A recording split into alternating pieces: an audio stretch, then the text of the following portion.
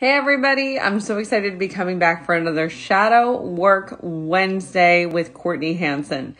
She's a fellow author. Her book Within came out not too long ago and it's absolutely incredible. I highly recommend you pick it up. And today we're going to be talking more about Shadow Work, which is my book that's coming out on September 20th of this year. It looks like Courtney is now in here, so we're going to get her joined in and get her live in just a moment. Please, as you guys come in, let me know where it is that you're coming from. Just drop it in the comments here. Let me know what part of the world you're in and if you have any questions about shadow work as a whole, as a practice, or any other questions that you want us to address today that we can bring up for each of you. So this is my book, Shadow Work. It's available right now on Amazon and Barnes & Noble. You can pick those up in the pre-order status. And what you do with that ticket is that you can use that to get into the virtual book party that I'm hosting for everyone who pre-orders the ticket. So everybody who purchases the book will be able to join in on that. I'm really excited to be able to share the magic of shadow work, and I have loads of goodies that are going to be available at that party. We're going to be doing some live shadow work, some Kundalini. I'm going to bring in some podcast hosts and authors who you guys know and love, and you get to hear from them.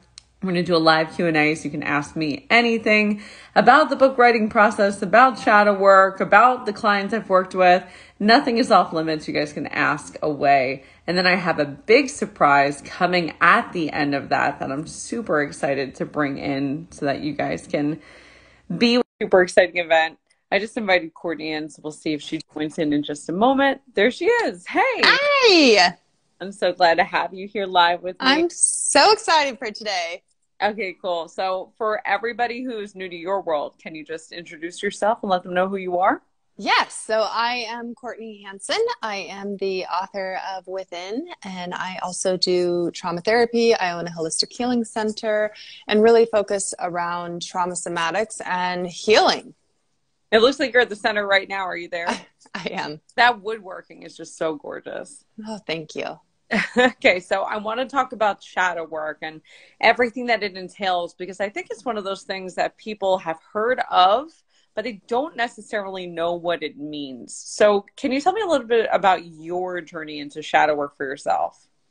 Yeah, my journey was funny with shadow work because when I first got on my spiritual path, I was really love and light, and I thought that anything dark was bad and would lower my vibration.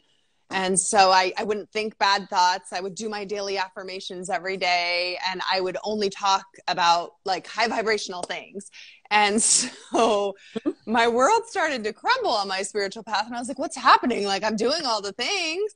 And the problem was that I wasn't really living authentically because I hadn't fully integrated yet with my shadow.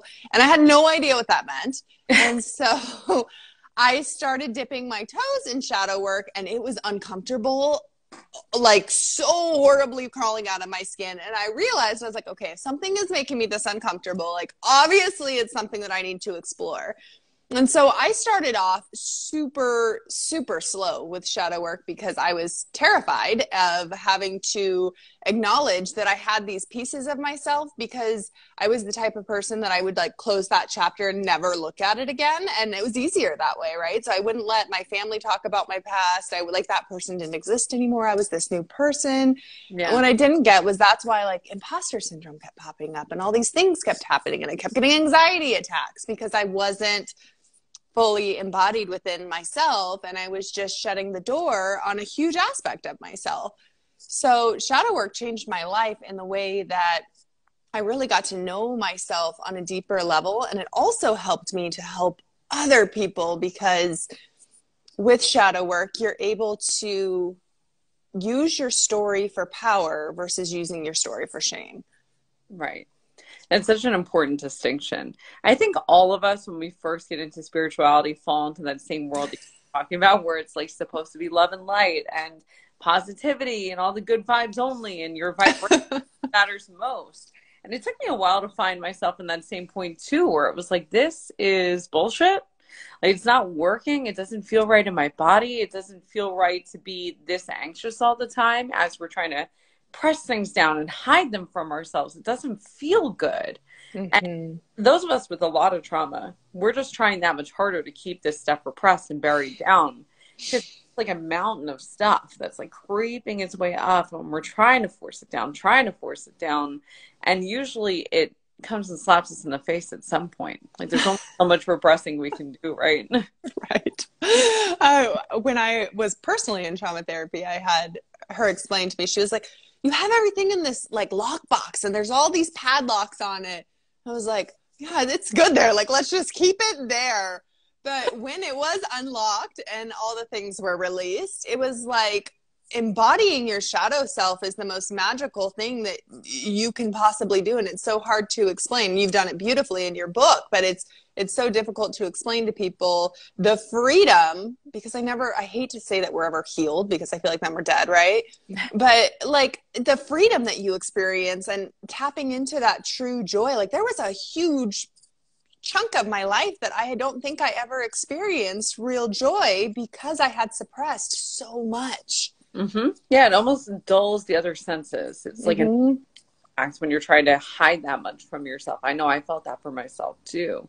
Yeah. And when I was writing the book, something that was really important to me was being able to explain the impact it would have, because shadow work sounds scary. It sounds really ominous, doesn't it? It does. I did a podcast like an hour and a half ago now. And when I started, this is somebody who's like a friend of a friend of a friend. I was kind of doing a favor. And she started with going, I don't know what shadow work is, but I literally envision like people in black masks, like around a fire. I was like, that is not even close to what it is. It's not even close. But we do get that image when we hear shadow of something scary, like lurking around the corner. But the joy and the freedom that come from doing shadow work are life-changing. Yeah, absolutely. And, you know, it's almost as like when you're embodying, when you take it to the divine feminine energy, it's the same thing I see a lot of is people embodying that dark feminine, which has been suppressed for so long. And I'm telling you, situations now that happen, like big situations, like my recent situation, like I'm able to walk through that so much more authentically and so much more gracefully than what I could have just 2 years ago because of shadow work, because I know like that fear just isn't there anymore. Like we're friends. Yeah, absolutely. It will never be fully healed. Just like you said, there's no such thing as that. But what shadow work really does is it removes a lot of that fear. It takes the edge off of things. So when we experience things that would have triggered us in the past, now something that would have been a level 10 is like a 2. So you see it and you go, oh, like I feel that. It sucks, but it's not going to weigh me down. It's not going to bring me hurtling down into the depths the way that it would have before. And we can move through it a lot faster. I wish I had that before I went through cancer. But at the same time, if I didn't go through that the way that I did, I probably wouldn't be here. So grateful for the journey, but shadow work is life-changing on that front.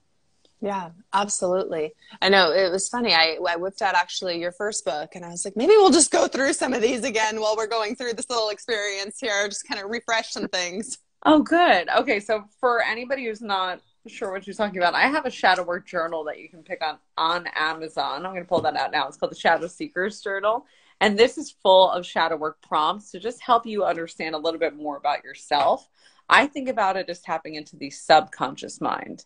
And then true shadow work's going down into that unconscious, into the depths. But I think once you've done the bulk of your true shadow work and gone into those depths, then having that subconscious support can be enough to kind of tweak you back in the right direction and move you through things. Because you already did the big stuff. Now it's just handling the day-to-day things, even if they are bigger. Yeah, there's always maintenance. There's always maintenance. And I love those people, like especially coaches. I have such a love-hate relationship with the coaching industry. And it's hard because there's so much beautiful stuff that happens there. And then there's also really exploitative things. The journal is called the Shadow Seekers Journal, for the person who just asked that. It looks like this if you search it on Amazon. It's amazing. Thank you. With the work that we see in the coaching world, there is this, I don't know what I want to call it, like a mask almost, where people are like, if you just do this, you'll be healed. Or if you just do this, you'll make $1 million. If you just do this, I have the secret formula and you don't have it. And one of the things I've always respected and admired about you is you never say that.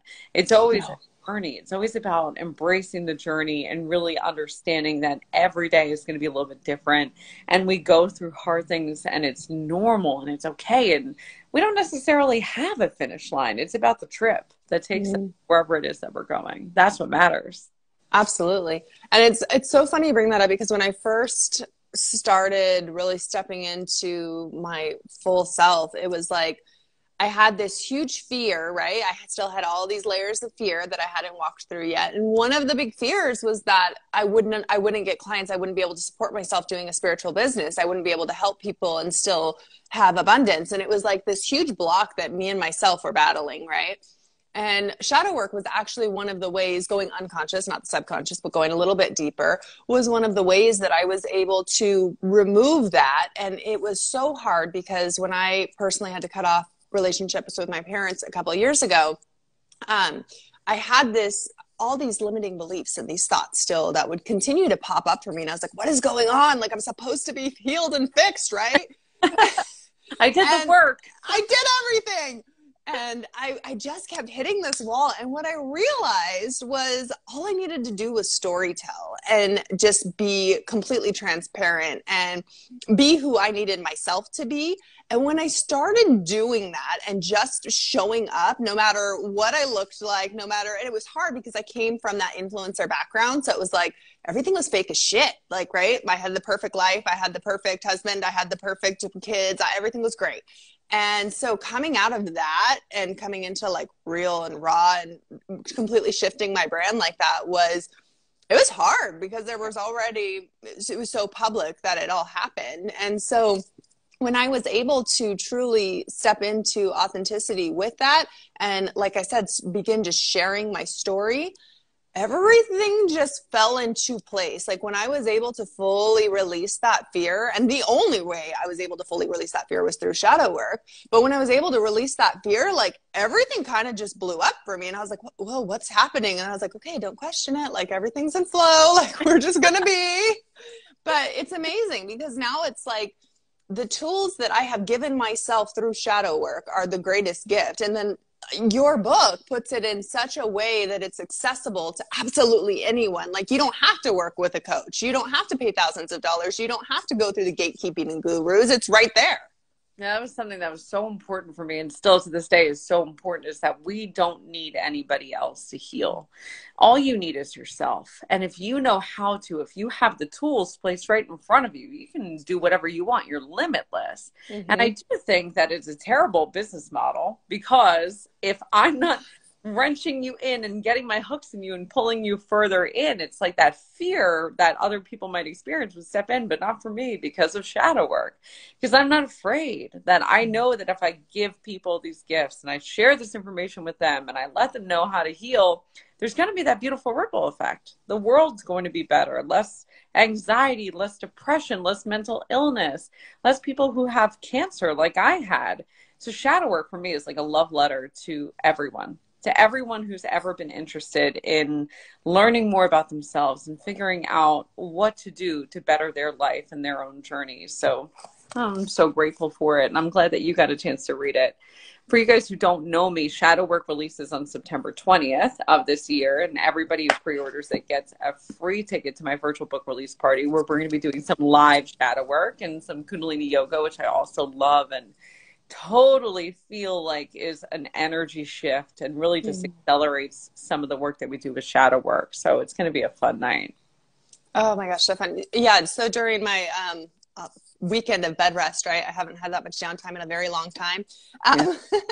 But I started reading this book that I read a few years ago, but it hit different this time. And it was the Kundalini Tantra book from I can't think of who wrote it, but it's like the big one, right? And so I went in and I was reading it, and it's so interesting reading it now versus when I first read it, and how the words just resonate so much deeper. And like after having a Kundalini awakening and after experiencing that fire and the energy and how intense it is, it's amazing when paired with shadow work. And I remember our first podcast we did a few years ago, I just started doing Kundalini and I was so frustrated because I was like, all these people are having these awakenings and I can't have one. And I was like, just so forceful.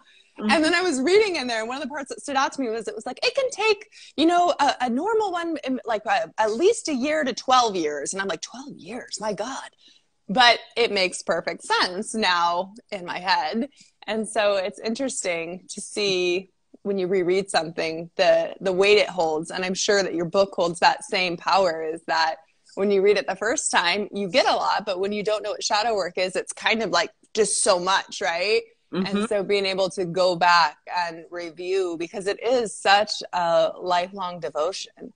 Oh, absolutely. That's one of the reasons why I'm excited about the virtual book release party, because if people come and they get to experience shadow work firsthand, and they get to go through what a shadow work meditation looks like and how it feels in your body and exactly how to get yourself there, then when you read the book, it's going to be like, yeah, I've done that. I know how that feels. I've been there. And for anybody who wants to join that, don't worry if you can't make it live. We're going to have a recording for everybody who has a ticket. And getting a ticket is as simple as pre-ordering my new book, Shadow Work.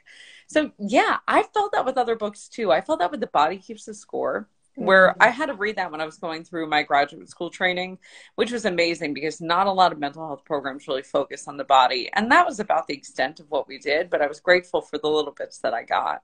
When I read it then, it was like, okay, yeah, that's cool. I understand. Sure. And then reading it now, having lived through so much trauma, knowing what it feels like in my body, doing all the shadow work to release those things and reading it again, it's more of an aha moment this time around than it was the first time. But I do feel like Kundalini is interesting for a lot of people. I used to be a coach in a really prominent Kundalini business program. The person who ran it is a friend of mine. She's been my friend since we were in like middle school. She's amazing. And she would take people through Kundalini to help them understand how to move their energy, how to move their aura out so they could be more magnetic, in the hopes that whatever their business was, it would draw in more clients and draw in more people. And something that would happen for a lot of them, the reason why she brought me in as a coach, is that their shadow would start to pop up on them, where they would hit blocks and they would hit them a lot faster. Because with Kundalini, when you're trying to push your aura out, your shadow is like a weight that's holding it down. So you'll push it out and it will get dragged down. You'll push it out, it'll get dragged right back down. So many of the women would get so frustrated experiencing that, going, why is it that this isn't taking off the way it's supposed to? Why am I not having this explosive energy shift that everybody else is having? And it was shadow. So we would do shadow work together. And when we did, it was immediate. They'd have their Kundalini awakening. They'd have these moments where it was like they could feel their aura expanding out. They'd have clients rushing to work with them, because our energy is everything. But our shadow is like a weight. It holds us in place. And the same can be said for manifestation. Another friend, Laura Chung, who has a book. I actually have this up here too. It's called How to Manifest. You're so prepared today. I'm so prepared. I'm How to Manifest here. And How to Manifest, she actually talks about shadow work in the book, because you cannot manifest without shadow work. In manifestation, we talk about the quantum realm, which is just this physical structure, this energy that exists around us that states that there's nothing that we can't do. We can attach to any future timeline whatsoever, because we are just consciousness in matter. And that's all that we are. So we can shift our consciousness. And when we do that, we can shift our matter. But if your consciousness is weighed down, your matter cannot shift. So if you're stuck in unconscious trauma, you can try to have a life that's more aligned, but you will get weighed down. You'll get pulled back to what it is that you're doing right now, because that homeostasis, that place that you're currently existing in, that's where your body's comfy, until you force it out of that, which you've done so beautifully with shadow work. I've watched your journey for the past couple of years now, and I've read your book, which is incredible. Within is such a powerful masterpiece. And I love that you use all the writing prompts and the things that you needed for yourself, and you put them right in there and made them accessible for people. You're a living testament to how much it can shift when someone's willing to do the work. Yeah, absolutely. It's different. You know, it's funny. I was just talking to a client yesterday, and they were asking, they were like, well, how do I know when I'm done? How do I know when I'm healed? And I was like, I feel like everyone asks this question, right? Like everyone just wants the finish line. And I was like, I don't know. I was like, I think the thing that we're all searching for is to wake up and not want to go back to bed, right? Like we want to wake up and be excited. We want to wake up and be free. And I think when we can feel free in our bodies and know that we are not in that area of just feeling yucky, I'm eating my hair, that we are feeling that feeling, I'm like, what is in my mouth? Of just feeling yucky all the time, that we're able to approach life so much more different and approach people different and understand people differently. Like, I mean, I don't know about you, but I used to be the most defensive person on the planet. Like someone would look at me so weird and I would want to go crawl under my covers, right? I was super passive. I came from an abusive background. It was really difficult for me to just have day-to-day interactions with people because of my responses. I was a complete doormat. And it's interesting now when I run into people from my past, because I'm not the same person by any way, shape, or form. And a lot of people don't know how to like react to me or handle. And so it's very interesting to see the dynamic as we move through our journey on how our body, and it, you know, I don't know about you, but I physically, like, I feel like my face is restructured, like things in my body have changed physically as well as spiritually, emotionally, right? It's crazy. Absolutely. Yeah, you start to look different when you do these things because of epigenetics. It's our DNA. As we activate or deactivate certain genetic coding, we look different. This is why you can have identical twins who you can tell the difference between the two of them, because one of them maybe had an extra traumatic event, or one of them is really working on meditation and healing themselves, and you see the physical difference. It's very clear. So that can happen for all of us. We can reverse the signs of aging. We can feel better in our bodies. We can reverse illnesses. Joe Dispenza has so much research on this front, and amazing what we can do that we think we can't. Absolutely. I know our bodies we are pure magic. We're walking magic. Yeah. I joke sometimes with my shadow work students and say, like, our bodies are meat suits, because the consciousness is just like dropped into whatever body it needs to be in. But that's to abuse this meat suit that we're stuck in. In fact, we should be caring for it, because it's the body that we have for this journey, and it's the vehicle that's going to take us wherever we need to go. So we need to find that gratitude and that respect for it to help ourselves heal and feel good. I'm laughing. I have to tell you the funniest story that you'll appreciate. So you said meat suit, and I was like, oh my gosh. So I had surgery last week, and when I had surgery, I was under anesthesia, and when I was coming out of anesthesia, it was the weirdest thing, because this is my first, illness through really my path and everything. Well, I guess my spirit didn't really want to be in my body through this whole experience. So we evacuated, and it was so clear. I was standing over my body, and I could see myself on the bed, and I was in a little like fetal position, right? I was coming out of anesthesia. And for some reason, I thought, no, granted, I know anesthesia does crazy things to us, but I thought I was the doctor and my body was the patient. And so I was like, oh, we're going to be okay. Everything's going to be good. And I was like talking to myself, but talking out loud so everyone could hear me, right? But talking myself through everything. And I was like, I'll come back whenever it's safe to come back in. And so then I came to, but it was weird because it was like this weird transition of feeling myself coming back into my body and like acknowledging that I was ready. And I had said all this out loud. So the doctor's looking at me. He's like, are you okay? And he's like, are you one of those? And I was like, one of those. And he's like, one of those spiritual people. And he's like, because I think you just did something astrally. And I was like, I was just dying. I'm like, oh my gosh. Yeah, I'm one of those. One of those. I wonder how often they see stuff like that. It was a trip. Oh, yeah. I mean, the doctors have to have experiences like that where it's like you can tell when somebody's out of body. It becomes very easy to see.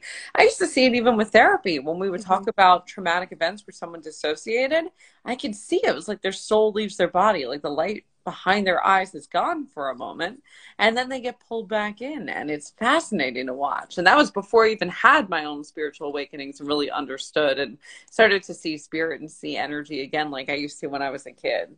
It's wild. It is insane. How's the healing been, knowing that you have all the tools and all the resources and all the things to better serve yourself?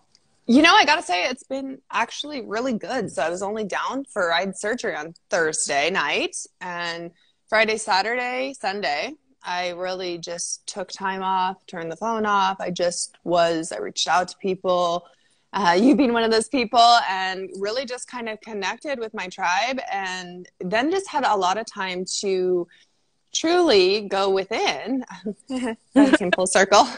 Um, but I haven't had that stillness in a very long time. And it was a lot to process because with the doctors, I mean, I got told so many different things in such a short amount of time. It was so hard for me to wrap my brain around what was happening. And it's hard because it's me, my husband, and my kids. So everyone is so close knit. Everyone is so in each other's business. So it's not like I could keep things from my kids. So they were terrified. Yeah. And pathology came back and was like, so we didn't find any pregnancy placenta, which means what we removed was a mass.